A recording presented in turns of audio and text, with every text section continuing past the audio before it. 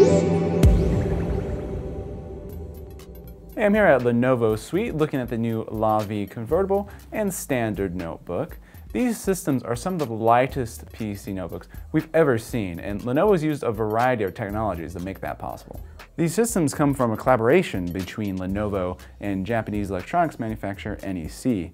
And there's two key technologies that help these systems be really light. One is a lithium magnesium chassis that's a first in notebooks, and it cuts down on weight about 50% compared to aluminum, but you're still looking at very similar strength.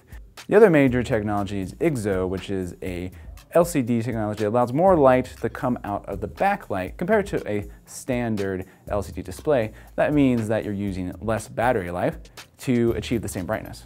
Now, the standard notebook is called the HZ550, and it is only about 1.7 pounds. So we're talking an extremely light system. It almost doesn't even feel real when you first pick it up. Also extremely thin, as you can see, so this is going to be very portable.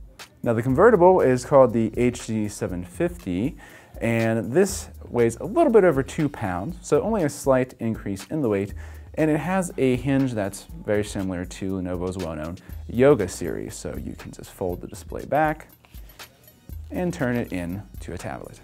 Now, Lenovo is expecting these are going to hit stores in May, and you're going to be looking at about $1,300 for the standard notebook and about $1,500 for the convertible. So not the cheapest systems around, but considering everything you're getting with the lightness, the limited size, the core processors, and all the technology in these, it's really going to be something to watch when it comes out this spring.